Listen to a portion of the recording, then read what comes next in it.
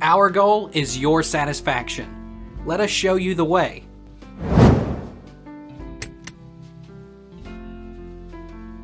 How do you remove chlorine and chloramine from tap water? How can I remove chlorine and chloramine from tap water?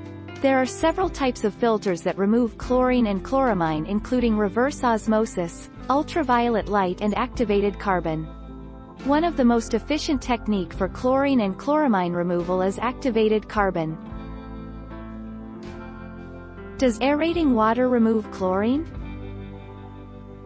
Aeration is a simple practice of leaving water out in the air for chlorine to fizz out.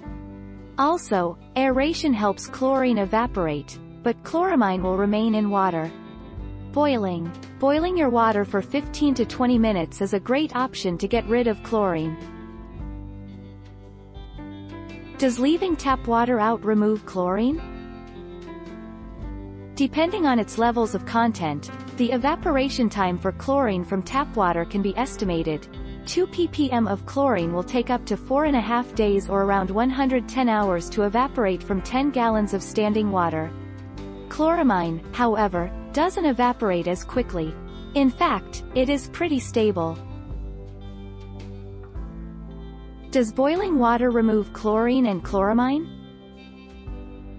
Boiling speeds up the evaporation of chloramine from tap water significantly, but it still remains a relatively slow process.